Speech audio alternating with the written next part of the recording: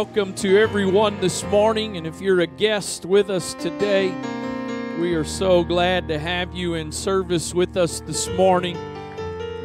Welcome you. If you're watching us online today, we welcome you as a part of the service wherever you are.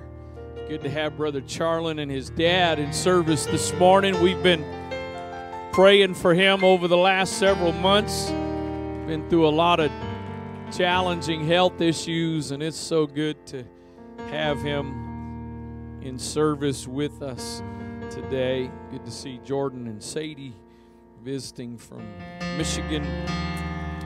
Amen.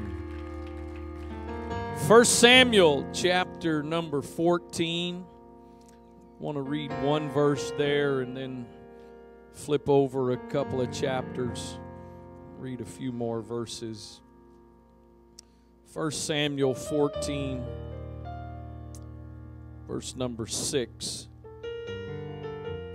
Just a really quick context here. The children of Israel, they're in a standoff with the Philistines, and basically everybody, all the soldiers and everybody sitting around, I think you could say sort of just having a pity party. And Jonathan basically decides that enough is enough, and so he and his armor bearer decide to go over and just see what might happen. And so verse 6, and Jonathan said to the young man that bare his armor, "Come, and let us go over unto the garrison of these uncircumcised. It may be that the Lord will work for us, for there is no restraint to the Lord to save by many or by few." And then going over to chapter 17 and verse number 23, no doubt one of the most well-known stories of the Bible. If you went to Sunday school very much, you heard this story, so I don't think I have to give a whole lot of details. 1 Samuel 17, verse number 23. And as he talked with them, behold, and speaking of David, as he talked with them, behold, there came up the champion, the Philistine of Gath, Goliath by name, out of the armies of the Philistines, and spake according to the same words, and David heard them.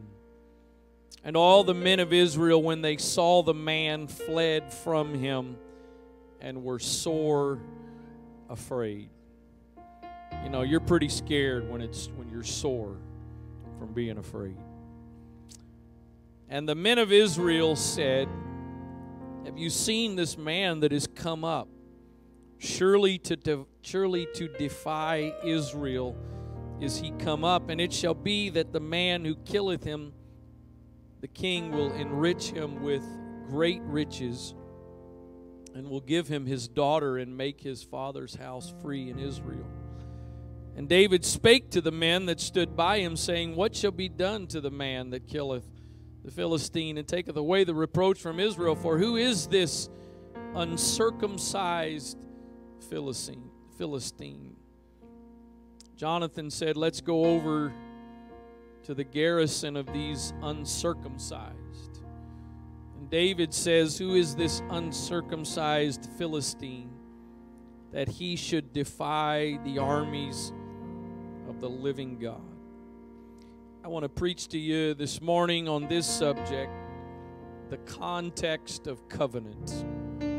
The context of covenant. And I can just sense how in awe of you are of that title and what that means. So hopefully by the time we get done, it'll mean something. Praise God. Father, thank you for your presence in this place today. Thank you for the privilege and the opportunity to be together. Thank you for the work that your Spirit is already doing here, how you've already ministered this morning. But I trust and believe that there is more you want to do and that you want to speak to hearts and lives in this place today. So I pray, God, that there would be faith to hear and receive what you would say to us this morning. That our hearts be open to receive what you would desire to say. Father, I trust you this morning that you would speak to us Lord, we don't need the words of man. We don't need just a good speech. We need to hear something from you. And so I trust you that you will allow me to be a messenger this morning, that you would speak through. I depend upon you today. I trust you for your anointing in the name of Jesus Christ. In Jesus' name, amen. God bless you. You may be seated. I have to tell you that until just a couple of weeks ago, I think as I read this verse, have heard this verse, I've used this verse preaching, I've just kind of brushed right over it. But I think there's something very significant in David's question to those who were gathered around when he says to them, "Who is this uncircumcised Philistine?" I said my title is the context of covenant, and so the word context, not an unfamiliar word, but the word context, according to Webster's dictionary, is the interrelated conditions in which something exists or occurs. So when David asks the questions he's asking, but in particular asks this question, he was, perhaps if for no one else, he was establishing the context of what was taking place and what he was about to do. How many of you think or believe that the story of David and Goliath is one of the greatest stories of an underdog overcoming in all of history? Anybody believe that this morning? Anybody think that? There goes my trick question for 2022. I think many people are of the opinion that the story of David and Goliath was the story of an underdog, because Goliath is this giant of a man and he is skilled in warfare, and here comes this kid somewhere in his late teens. I said to our family chat the other day, you know, we're in this new phase now of married children. I said, you might as well get used to still being referred to as kids.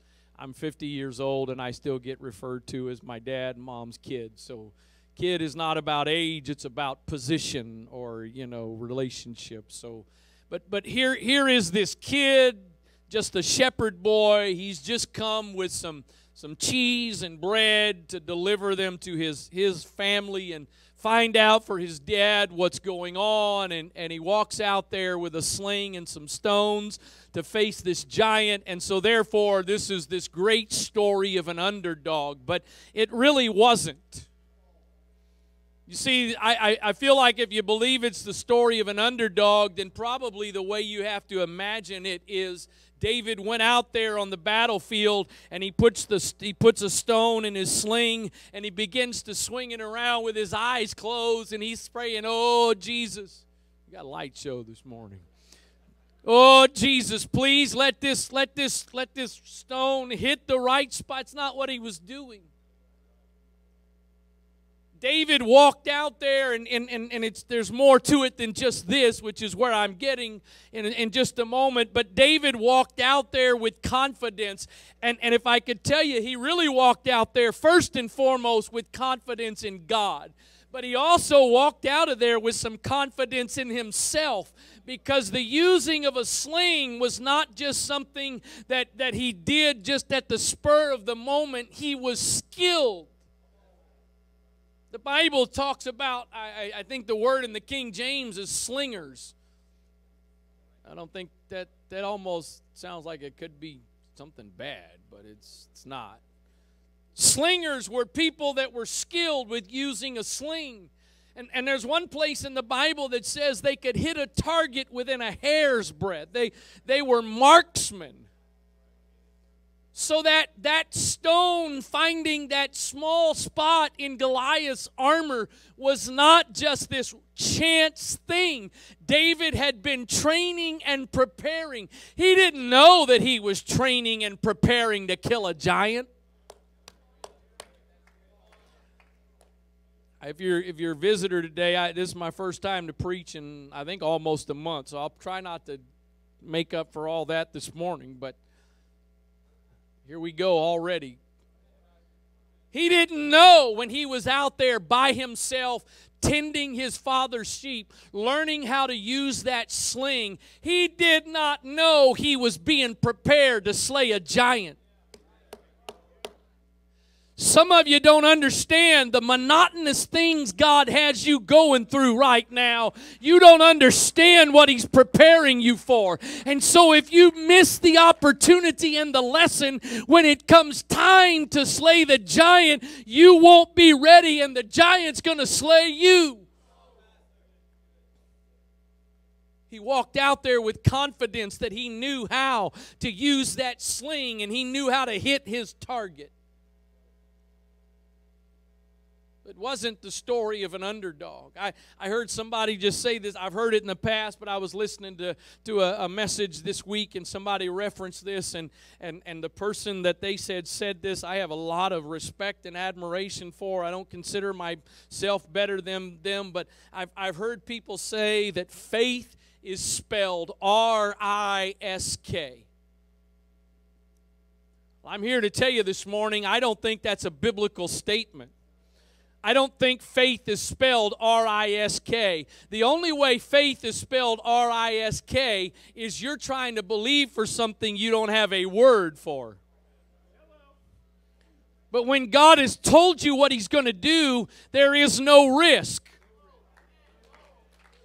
When Peter said to Jesus that day when they were on the storm in the sea, and Peter said to Jesus, "Lord, if that's you, bid me to come." Peter did not take a risk when he got out of the boat. The Lord said, "Come." So that come was a guarantee that if you'll take the step, Peter, I got you. I'm going to take care of you. And so faith is not a risk, because when you have a word from God, there is no risk.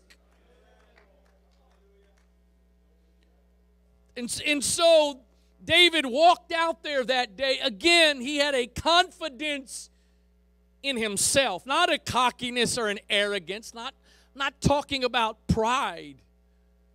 But he had a confidence in who he was and what he knew how to do. But really that was secondary. Because the context that he went out there in, and when he makes this statement, this is an uncircumcised Philistine, what he was saying was, he is not a part of the covenant that I am a part of. He doesn't have the backing on his side that I have on my side. So while I'm about to use this sling and this stone that I know how to use, I've also got something bigger that's coming behind me.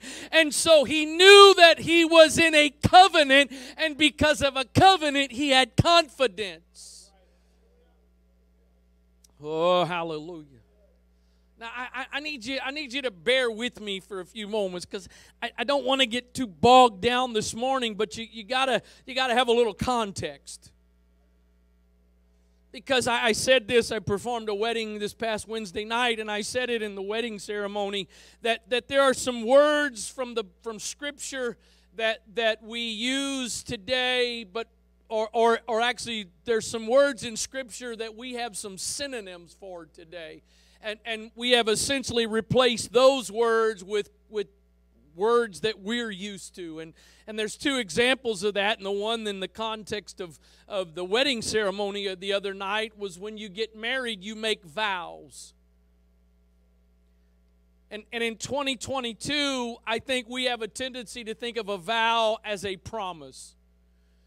And if you've ever been in a wedding ceremony that I've done, I say it just about every single time I perform a wedding ceremony. The problem with that is there is a phrase that many of us are familiar with, that promises are made to, vows are not made to be broken. The Bible says you're better to never vow a vow than you are to vow a vow and then to break it. So a promise and a vow are not the same thing. And the other word, so vow, the other word to me that's very much like that is the word covenant, because in 2022 we are more familiar with the word contract. And while there are some similarities between a covenant and a contract, they are not the same thing. A covenant has a whole nother level of stuff to it. According to the dictionary, just the good old regular dictionary, a covenant is the conditional promises made to humanity by God as revealed in Scripture. It is the agreement between God and the ancient Israelites in which God promised to protect them if they kept His law and were faithful to Him. And so you got to understand that the relationships God gets in are covenant relationships. And so part of the difference between a covenant and a contract is, and especially in the context with regards to God, is if you breach a contract. We got a bunch of wonderful, awesome people, so I'm sure none of you have ever breached a contract. But also I ask it this way: have any of you ever had somebody that breached a contract with you? Here's the deal: if somebody doesn't keep up the contract, they don't cease to exist to be them. I mean, the bottom line is there are businesses that have breached their contract that are still businesses. They may not have 5 stars on Google anymore, but they're still a business. But in particular with regards to God, if God does not keep His covenant, it's not just, sorry. There are things in Scripture that let us know if God breaks the covenant that He makes, then He ceases to be God. So the purpose of that is not to be afraid that one day God may break a covenant. The purpose of that is to have absolute confidence that He is God. Therefore, He will never break the covenant, because if He breaks it, He's not God anymore, and I know He's God, so He's going to keep the covenant. Oh, I've said this in various ways throughout the years, but I'm so concerned that we miss the significance of what we're doing, of what we're a part of. Because some of you, even some of you that claim to be apostolic, coming to church is just a part of your life. It's not life. Just a part of it. That's why it's so easy for you to prioritize other things, because it's just, if you're in a covenant, if you understand the significance of what you're in, that is the priority. Next to Jesus Christ, my relationship with my wife is the number one relationship priority-wise. If, as those of you that I'm your pastor, you don't like that, I'm sorry, but my relationship with you as your pastor is not my number 2 priority behind God. I never made vows to you, but I made vows to her. And so basically, usually more subconsciously, but everything I do every day is affected by my relationship with God and my relationship with my wife. That's what a covenant does. And when you are born again, I'm going to come back to this in a little bit, but when you are born again, you are entering into a covenant with Him.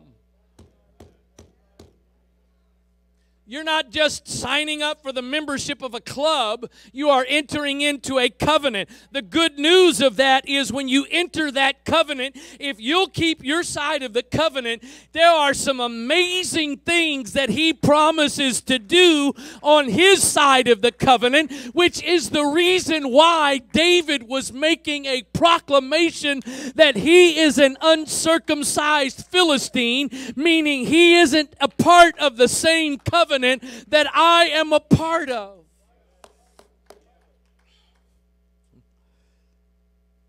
The first mention of the word, at least in the King James and the English, And if I'm not mistaken, even in the Hebrew, it's the first place. But the first mention of a covenant in the Bible was with regards to Noah. It's found in Genesis 6 and verse 18. And the Lord says, "But with thee will I establish my covenant, and thou shalt come into the ark, thou and thy sons and thy wife and thy sons' wives with thee." He was saying, listen, if you'll do your part, if you'll build this boat, sounds crazy. You got to understand, at that point in time, there was no rain. It may not rain sometimes, but we know what rain is. So here goes this crazy guy starting to build this monstrosity of a boat and telling people it's going to rain. It's going to do what? You know what's a scary thing about us today? When Noah preached that it was going to rain and judgment was going to come, they had no basis other than just simply hearing what he said. But you and I have some witnesses. So you might want to be careful when the preacher gets up and says some things that may not fit with the norm. If they're based on the Word of God, you might want to double check the witnesses. So he builds this boat and does his part, trusting that God will do his part. And so God says, I'm entering into a covenant with you. Anybody got some people in your life, even some friends, not just people you consider to be friends, that when you make plans to do something with them, you are really skeptical as to whether or not they're really going to happen? Because they've got a pattern that, you know, you plan dinner and sometimes it's a couple days before, other times it's not too long before. Hey, I'm really sorry I hadn't. So some of you reach the point you're like, you know, I'm going to plan it, but I didn't even put it on the calendar because I know it's not going to happen. God was trying to tell Noah, I want you to know you can count on me. That if you get into this relationship with me, Noah, you can count on me. Because I don't say what I say frivolously. I don't throw out promises that are to be broken. I am making you a commitment, and that commitment is essentially based on my deity, and if I don't fulfill it, I can't be God. Oh, my goodness, what you and I are doing here today is so much bigger than we comprehend. It's so much bigger than we comprehend. And so the second time, there's a few other references with regards to Noah where God talks about this covenant, and it's in there with regards to Noah that he says. That's why you watch these movies about these disastrous floods or whatever that destroy. If you watch those, don't sit there worried about that's going to happen. It's not going to happen. God made a covenant that he would never again destroy the earth by water. Doesn't say it's not going to get destroyed by some other things, but you don't have to worry about water. He made a covenant with him, and there was a sign that has now been perverted. God was the originator and determined what a rainbow represented. And it represented his promise that he would never again destroy the earth with water. So then, a little bit later, we find the next, and really in some ways, to me, what is the more significant in the context of us today, the next covenant that we find, it has to do with Abraham, and the first mention of Abraham, and it's still as Abram, is in Genesis chapter 11, and then the story of Abraham really begins in Genesis chapter 12, and so it's in Genesis chapter 15 where he's already began dealing with Abraham and calling him to leave where he was and go out to this place that God is going to give him. And so in chapter 15 and verse number 8, the scripture says, and he said, Abram said, Lord God, whereby shall I know that I shall inherit it? the land that you're promising me. And he said unto him, take me an heifer of 3 years old, and a she-goat of 3 years old, and a ram of 3 years old, and a turtle dove, and a young pigeon. And he took unto him all these, and divided them in the midst, and laid each piece one against another, and the birds divided he not. Now, just kind of put a mental note there. We're going to come back in a moment with some of the significance of why Abraham did that. And then skipping down to verse number 17, and it came to pass that when the sun went down and it was dark, behold, a smoking furnace and a burning lamp that passed between those pieces. In the same day the Lord made a covenant with Abram, saying, unto thy seed have I given this land. And so let me read a little bit here, because again it'll give you a little bit of a understanding of what the significance, why he did that in verse number 10. James at Fawcett and Brown says this, a smoking furnace and a burning lamp that passed between those pieces.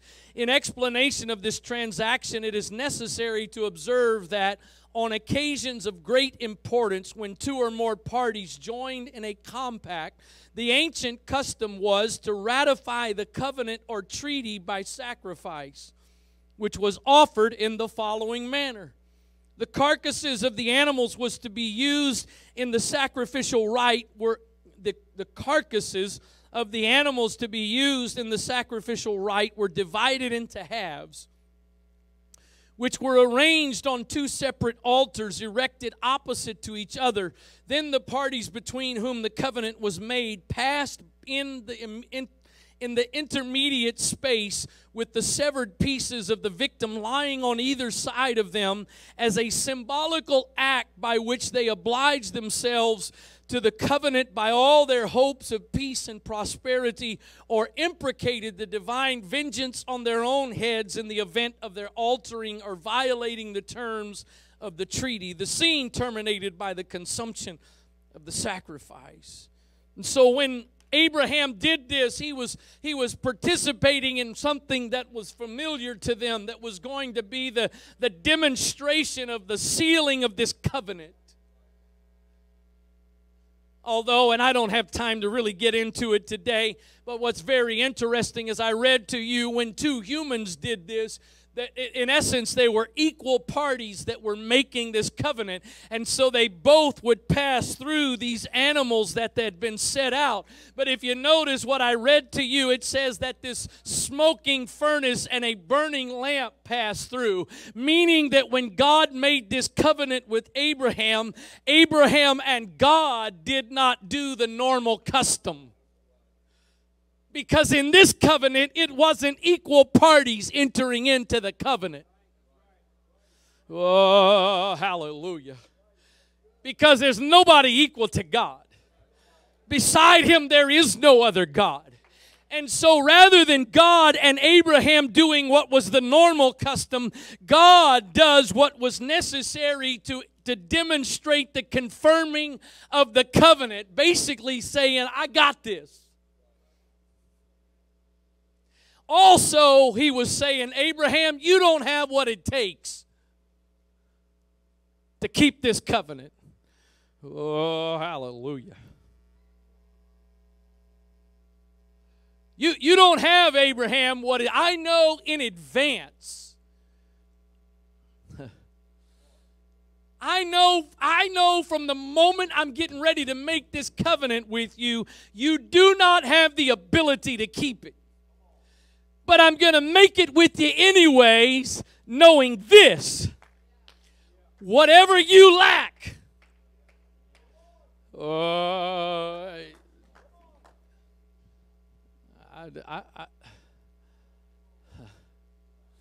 whatever you lack, whatever mistakes you're going to make, I'm not going to break the covenant because I know in advance you can't keep it. But I'm going to make it with you anyways, knowing that not only am I going to have to keep my side of the covenant, but I'm also going to have to make up for your side of the covenant. If you've made some promises to God that you failed with, don't think for 1 second that God is surprised that you've messed up on some of your promises. If you told God some things you were going to do and you haven't kept your end of it, don't think God is shocked by that. He knew from the beginning, and from the beginning He provided everything necessary that when you messed up on your side of the covenant, He would still keep. It really didn't take Abraham that long to mess up. God knew that from the beginning, and so He confirmed with Abraham the covenant. And again, I've got some more here. I'm gonna skip it for the sake of time, about a covenant and more about this idea that what they did with the animals, that part of that was to say, if you don't keep your side of this, let this basically get done to you. It's more than just a oops, my bad. I forget who it was. Somebody, I think it's probably somebody here this morning. You don't have to acknowledge it, you, if you don't want to. But the other night at that, I think it was the other night at the wedding reception, they ran out. We were in line. My wife and I were in line to get some of the desserts, and they ran out of some cake. And somebody had a piece of the cake they ran out of, and we were passing by them. They knew there was no more cake. We knew there was no more cake, and they said, "Oh, I'm sorry." Oh, I know who it was. It was Brother Mike McGurk. He ain't here. He said, "Oh, man, I'm sorry. There's no more." But he never offered us his piece. And I said, as the preacher side of me coming out, I said, "Yep, that's a perfect example of the difference between an apology and repentance." An apology is, "Oh, I'm sorry, there's no more cake, but it's good. I want my piece." Repentance would have been, "Oh, man, there's no more cake. Here, you can have mine."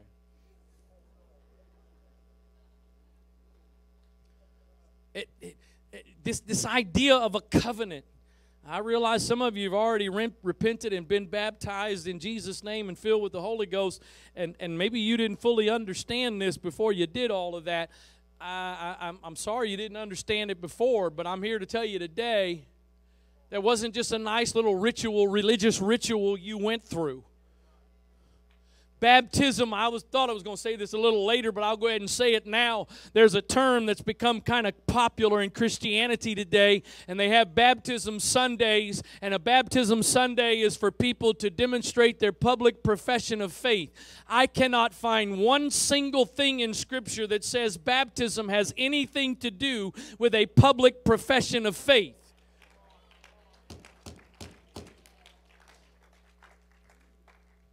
One of the things I find, if baptism is all about a public profession of faith, then when Philip was in the middle of nowhere with the Ethiopian eunuch, and the Ethiopian eunuch said, "Hey, I want to get baptized, there's some water." If it's about a public profession of faith, then Philip should have responded to him and said, "I'm sorry, we got to wait till we get everybody there. We got a t-shirt for you so you can let everybody know I made my public profession of faith." The problem is, and somebody needs to hear me, we have been dumbing down so many things in the Word of God and given them some common frivolous purpose, and we've missed the significance of them. Baptism is not just simply about letting the world know a public profession of faith. It is about the entering into a covenant relationship with the God of this world.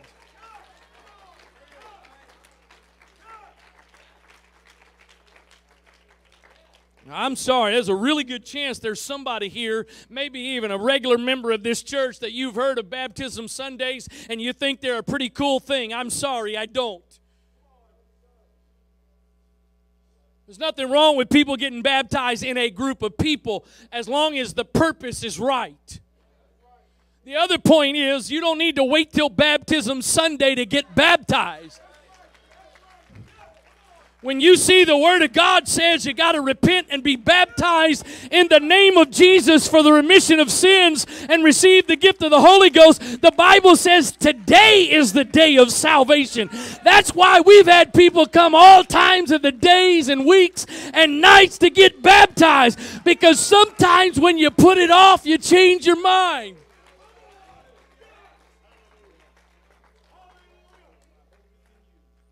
All I ask is that if you don't like what I'm saying, just simply measure it by the Word of God. I have no problems with that. If you want to compare me to, don't compare me to what's popular, because I'm telling you, this whole Baptism Sunday is a very popular thing.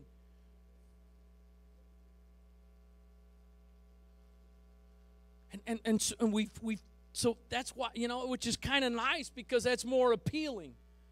Well, I'm going to get baptized because just so the world would know I'm identifying with Jesus. No. I'm getting baptized because I'm entering into a covenant relationship. I know there are people that are married that don't wear wedding bands, and if you don't, and whatever reasons, that's your prerogative. But I wear this, and I wear this because it is a sign that I am in a covenant relationship. It's a sign to others. There's one person I know that thinks I am really handsome. And that's the only one that matters. So I'm not going to presume to think that everybody thinks the same thing she does, because love is blind. So I may not be as good looking as she thinks I am, but as long as she keeps thinking that, that's all that matters. So hear me, I'm not presuming to think I'm God's gift to women. I don't think that at all. But the bottom line is, there may be another one out there somewhere that thinks I'm good looking. So just before you...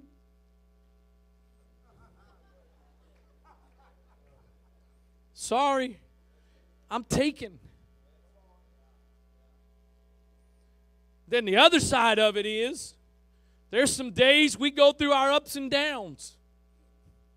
We have some challenges. We have some disagreements. We have some rough times. And as everybody knows, we celebrated 30 years in May, 30 years of marriage. And after 30 years of being married, after 30 years, I still find myself subconsciously with my thumb spinning my ring on my finger.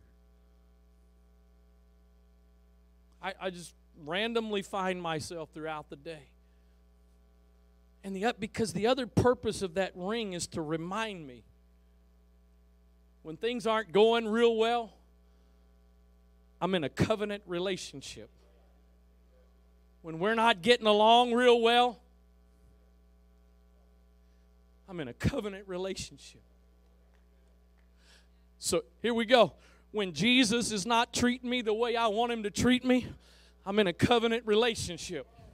When he's not answering the prayers the way I'm praying them, I'm in a covenant relationship. And because I'm in a covenant relationship, there's no options to get out of it. I feel that way about my marriage, and I feel that way about my relationship with Jesus. I'm not in this thing called Christianity just as long as he's doing what I want him to do. I made a commitment the first time at about 7 years old, and I've renewed that commitment many times since then. I am in a relationship till death parts us.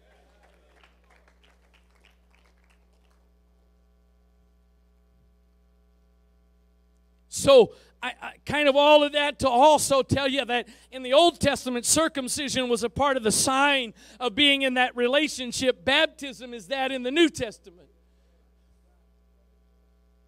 So that's why, and that's the context when David says, as he's walking out on that battlefield, who is this uncircumcised Philistine?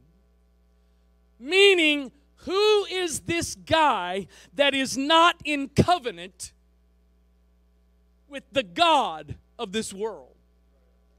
Because I am in covenant with him.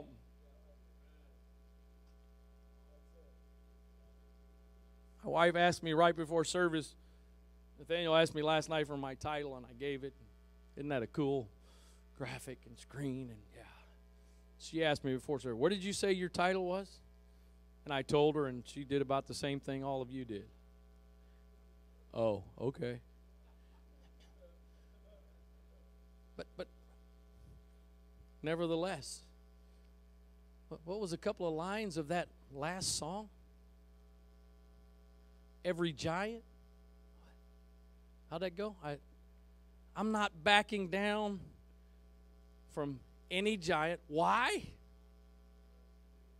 Why? Why aren't you backing down? Because I know how the story ends. I don't know why no one else was aware and remembering the covenant that they were in, but David was remembering that covenant, and he walked out on that battlefield that day and said, I know how this is going to end. I realize everybody else was a bit uncertain how it was going to end, but not David, because he knew there is a covenant that has been established, and what I am doing is in the context of that covenant, so I cannot fail. Can I tell some of you today that are battling anxiety? I'm not talking to just guests. There may be some guests, but I'm talking apostolic. I've never in all my life heard so many born-again people battling anxiety as there is today. You know what? One of the solutions to anxiety is to get a revelation of the covenant that you're in. Because when you get a revelation of the covenant you're in, all that stuff that's causing anxiety is going to begin to subside, because I know how it ends. I know what it looks like, but I know how it ends.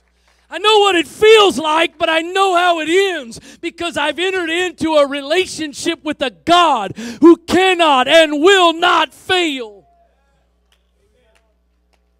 How sad is it that all of those other people were unwilling to go out and fight when they were in the same covenant relationship that David was in? Somehow he recognized, I've got some context for what I'm about to do. Let me tell you something. When you are born again of the water and the Spirit and enter that covenant relationship with Jesus Christ, you want to know what you got available? You want to know the terms of the covenant? And yeah, part of those terms is the responsibility on my side of it. But more so what I'm talking to you about this morning is the things that He has said He will do. When I got myself involved in a covenant relationship with God, He says, all right, I will never leave you. I will never forsake you. When I got in a covenant relationship with Him, He says, I'm going to stick with you closer than a brother. When I got in a covenant relationship with Him, my God shall supply all of my needs according to His riches in glory. When I got in a covenant relationship with Him, all things work together for good. When I got in a covenant relationship with Him, the Lord is my shepherd. I shall not want. When I got in a covenant relationship with Him, I got in a relationship with the one who orders my steps.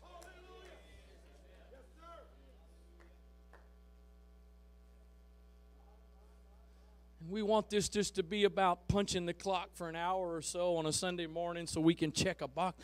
Are you kidding me? Are you kidding? When I can be in that kind of a relationship with the God of this world. Man, if you missed Thursday night and you weren't here or you weren't watching online, I'll tell you, you got to go listen. You got to go watch it. Wow. Wow.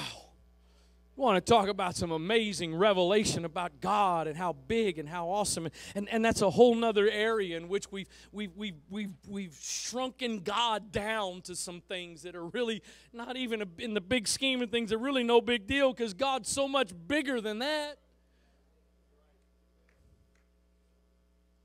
I preached it to you a couple of Sunday mornings ago. What a God. What a God. And when I enter into relationship, a covenant relationship with Him, I now have the right. I know this is maybe a little bit, terminology we're a little uncomfortable using with regards to God. And obviously you got to have a right attitude, a right spirit, and all that kind of stuff. But when you get in that covenant relationship with Him, you have a right to expect Him to keep His side of the covenant. He's got a right to expect you. But you have a right.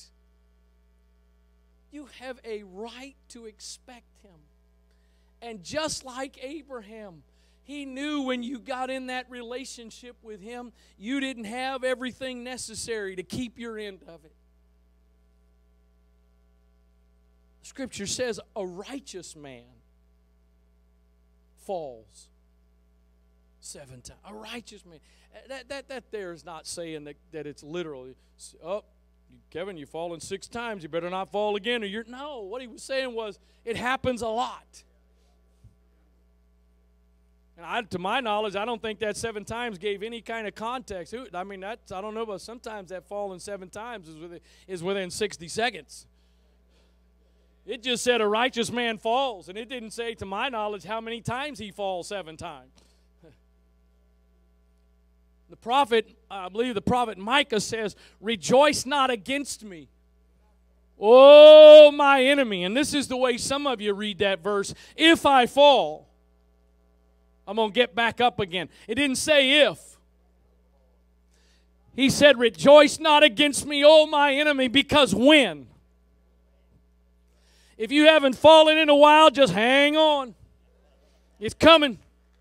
Because until Jesus comes, you're going to fall periodically. And part of the reason you're going to fall is to remind you that you ain't God and that you need Him. You need His grace. You need His mercy. You need His righteousness. You need His forgiveness. That doesn't mean it's an excuse to just fall and fall and fall. But what that means is when you fall, you can have the confidence to say, I'm going to get back up and I'm going to keep going. Because the one who entered this covenant relationship with me is not giving up on me, so I'm not going to give up on Him.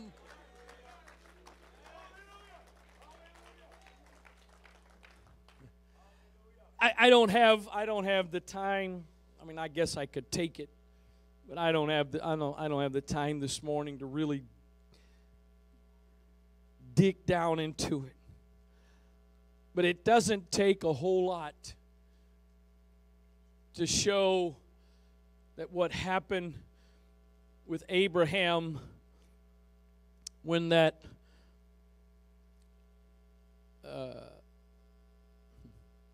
smoking furnace and burning lamp passed between those pieces, it doesn't take a whole lot to show how that is the same thing or the New Testament version of this. And when the day of Pentecost was fully come, Acts 2:1, they were all with one accord in one place. And suddenly there came a sound from heaven as of a rushing mighty wind, and it filled all of the house where they were sitting. And there appeared unto them cloven tongues like as of fire, and it sat upon each of them, and they were all filled with the Holy Ghost and began to speak with other tongues as the Spirit gave them utterance. The word cloven there can mean divide or separate. So that was the offering of the sacrifice. And then the fire came. And all of those people that day were a part of the covenant. Again, I'm not trying to be unkind. And if I make you mad, again, all I'm asking you to do is compare it to the Word of God. Search the Word of God. Not what everybody else says. Search what the Word of God says. But a simple profession of faith is not an entering into the covenant.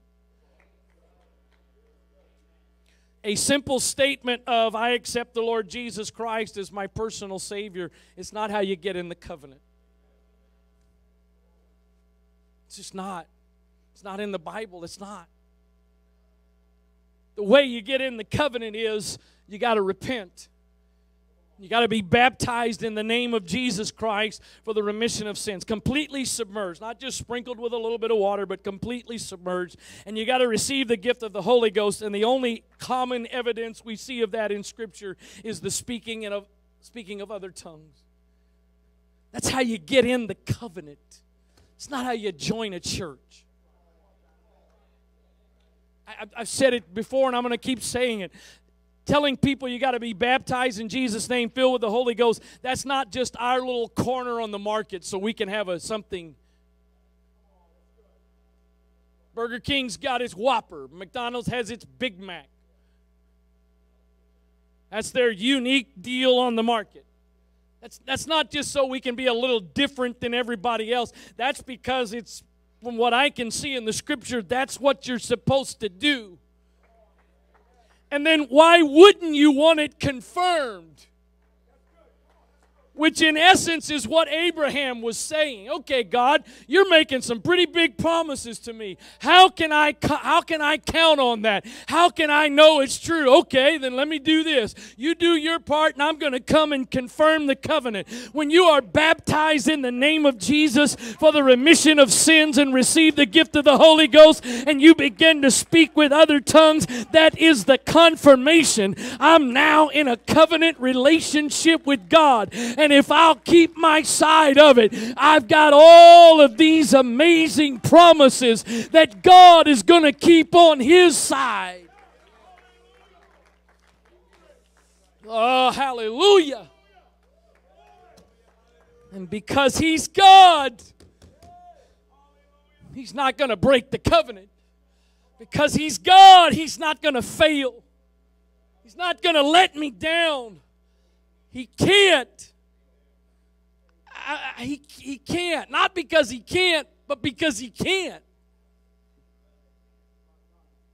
Because if He does, He no longer is. Hebrews says when He could swear by no one else, because there wasn't anybody else greater, He swore by Himself. When you know, anybody ever had to go, what's a normal common term, and it just went. When you have to go sign something and you have to have a witness, notary. You're in some degree you're having somebody greater than you witness. They're certified. So when God gets in covenant relationship, He looks around for somebody to certify the relationship greater. There is no one greater. There's no one else to certify the relationship but Him. And again, if He doesn't keep His end of the covenant, He ceases to be. He ceases to be. I got to tell you, He is God. He was God. He is God. He will be God. Therefore, nothing will ever happen for Him to break the covenant to no longer be God. Now, you got to hear me. I know most of you know this, but let me remind you and make sure all of you know this. I'm not preaching to you this morning that because you get in a covenant relationship with God or you are in a covenant relationship with God that life is pain-free, problem-free. You're still going to have problems. Jesus said it this way, in this world you will have tribulation. But He said this, be of good cheer. I have overcome the world. And so the significance of that for you and I is when I get in a covenant relationship with Him, the one who overcame it all is the one I'm now in relationship with. And then the next step is I'm not just in relationship with Him, but now He lives on the inside of me. So even if I go through some tribulation, I've got confidence I'm going to overcome. You know, some of you have been around, those of you that maybe you're a guest or you've only been here a couple times so far, I'm not going to get bogged down in it, but back in February, I think it was February, my wife started, she was the one in the white jacket leading worship. She started having neck issues. It progressively got worse and worse and ended up needing to get surgery. And it was, and I know some people you don't believe using medicine and going to the doctor, and that's great. And if you've got faith, that's fine. But I mean, my opinion is I pray and trust and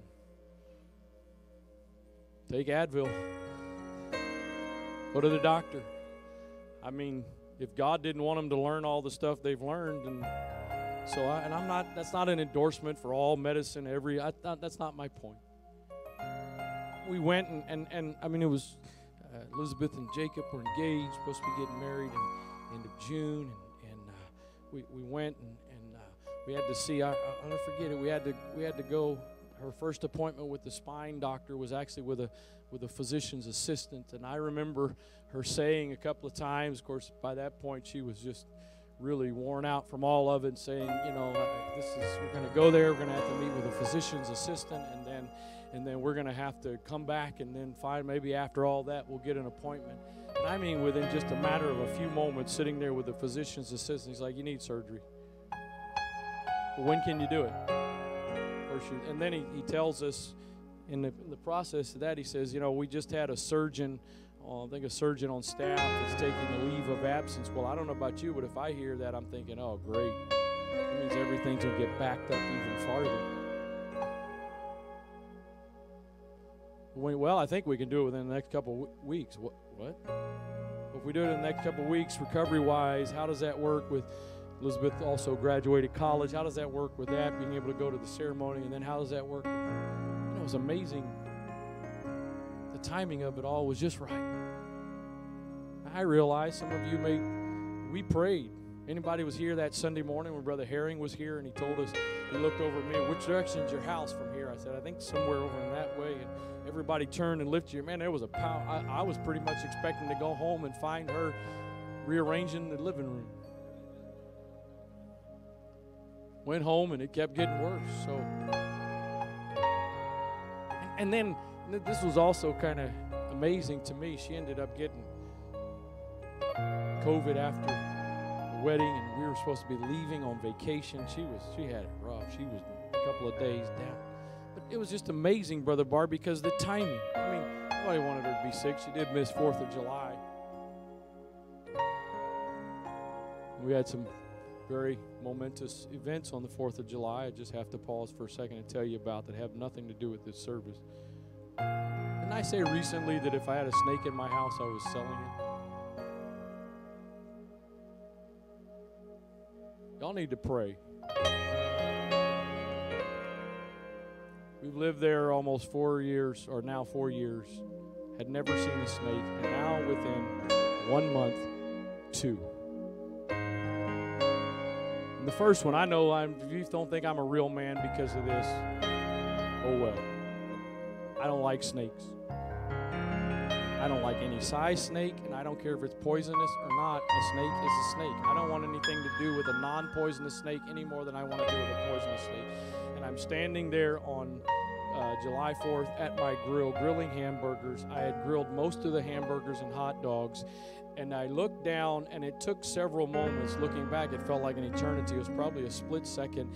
And there's something about 6 inches long right underneath the knobs where you adjust the flame. There's something sticking out. And all of a sudden, I recognize that is a snake sticking its head out. I did not scream. I yelled. You want to know the difference between a scream and a yell? In my opinion, it's the pitch of the voice. There was somebody standing a few feet away from me. They had no idea what had happened. They thought that like there was an explosion or something. No, it was just a snake. And then yesterday I come around, I'm blowing some walkways and stuff, right? Come around the front. We had a pest control guy out spraying for spiders and stuff, and he's standing over by the garage, and Jacob is standing right in front of the bay window with post hole diggers. Like, what's going on? Well, nothing. What's going on? There's a snake. Are you kidding me? And he got up somehow. We spent 30 minutes, I think, I already had the blower, so I had the blower trying to scare him out of there. We had rakes and hoes and axes and all kind of stuff. I don't know where he is. I'm just praying. I'm praying that there is no hole under that bay window that leads into the house.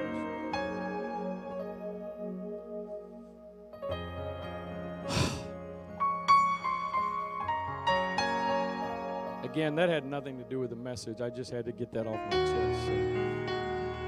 Why was I saying that? Oh, I know. She missed, you know, but my point is, even when things aren't going good, when you're in a covenant, you can trust, you know, he's got the timing.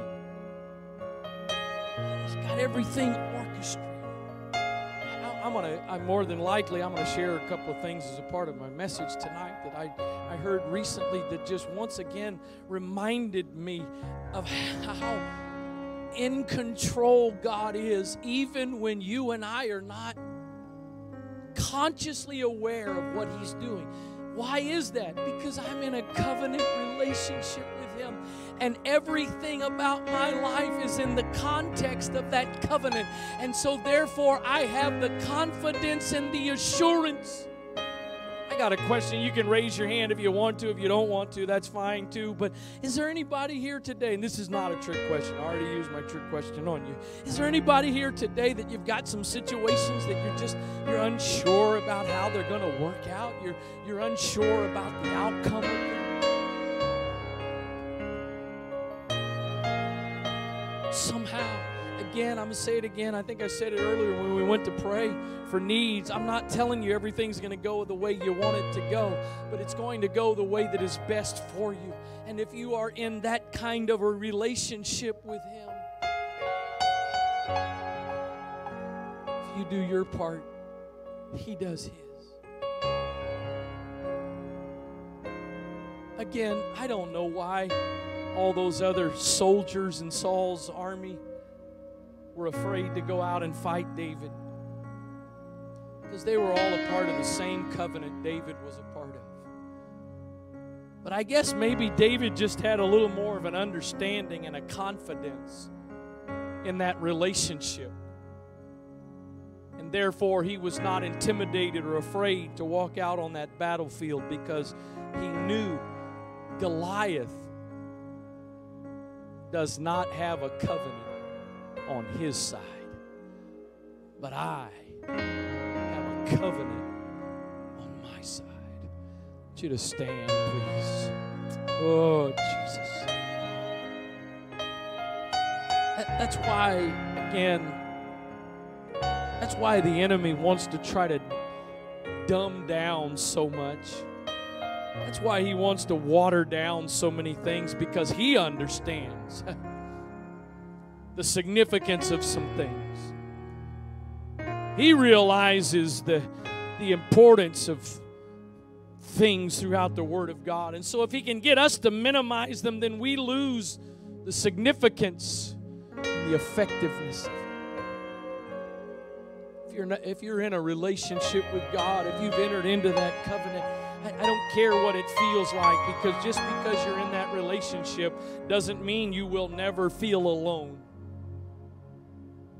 Even Jesus Himself,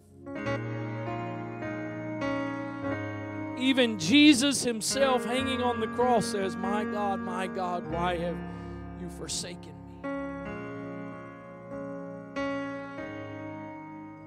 So while we go through those moments where there may be some doubt and questions and uncertainty, if we can just come back to the fact that I am in this relationship this is not just this frivolous thing between God and I. This is not just a take it or leave it kind of thing, but He has committed to this covenant relationship with me, and I have committed to this relationship with Him. I want you to close your eyes, if you would, for a moment. I want to first of all give an invitation this morning. If you're here today and you've never entered into that covenant, you've never repented of your sins and been baptized in Jesus' name and been filled with the gift of the Holy Ghost, evidenced by speaking in other tongues. What a great day for you to enter into that covenant. Please hear me. I'm not saying that if you've never done that, that doesn't mean you don't have a relationship with God. I'm not saying that that doesn't mean God hasn't already been working in your life, because He has, He does, He will. If you've never experienced that, what a great day to do that. But if I could also make an appeal, I believe there's some people in this place, you've already done that. You've already entered the relationship, but maybe you've fallen a few times, and so you're questioning and doubting, is God going to keep His part of the relationship? Or maybe you've really missed some of the significance of what it is, and you're battling anxiety and questions and doubts and fears that you need the Spirit of the Lord to reassure you today.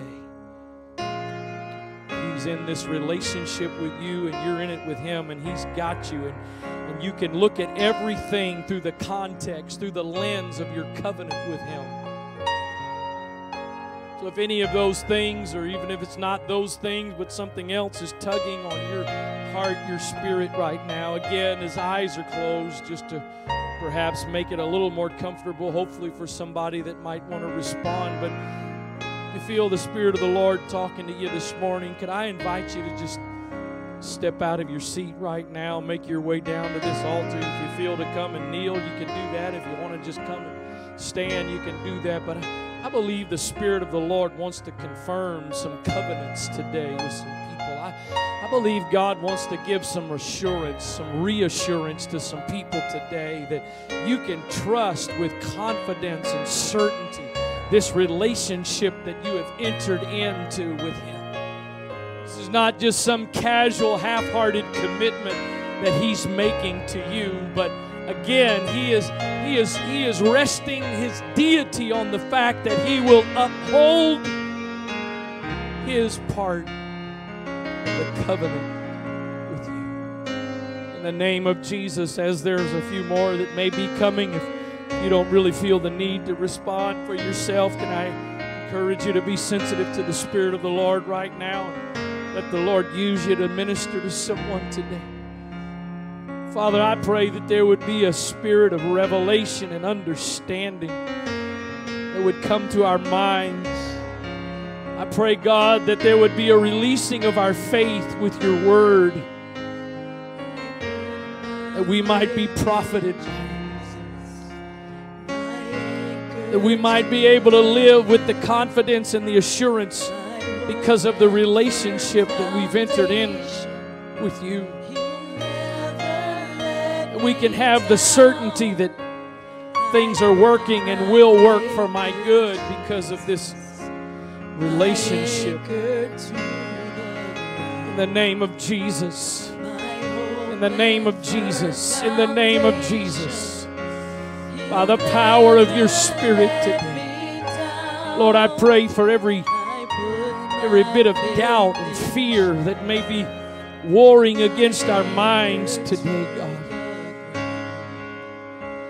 That the confidence and certainty that comes from knowing that we've entered into a covenant relationship with you, that would override every one of those fears, every one of those doubts, all anxiety.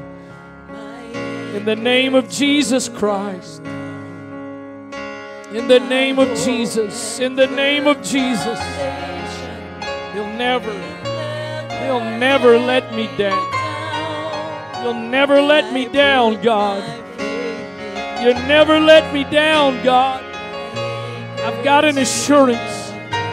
I've got a guarantee that you will never let me down. You will never leave me. You will never forsake me. There may be people that neglect me. There may be people who abandon me. There may be people who fail me, but you never will, God.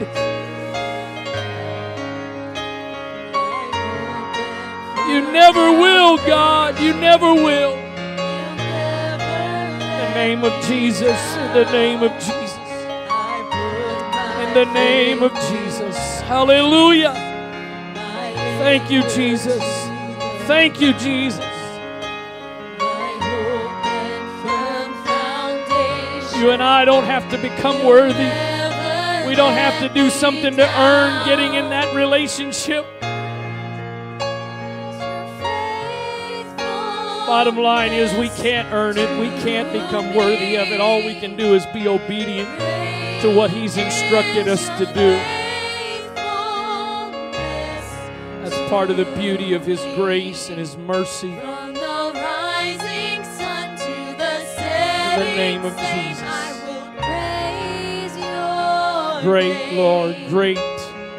Great is Oh, your your faithfulness is so great. Your faithfulness is sure. Your faithfulness is reliable, dependable, trustworthy. So great, God. Even if I can't quite see it, even if I don't understand it sometimes, it's great. In the name of Jesus. As those who are praying continue to do so, if you need to go or you want to go, thank you for being here today. God bless you.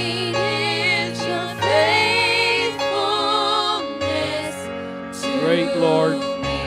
It's so great. It's so great. Oh, yes.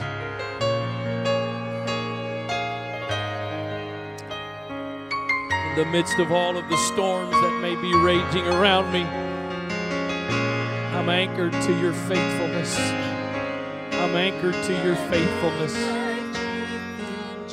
I'm anchored to your faithfulness, God.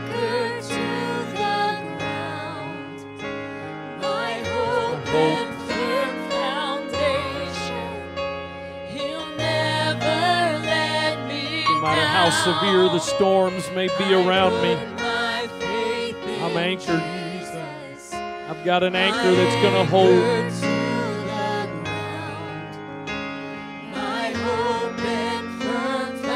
I've got an anchor that's going to hold. In the name of Jesus.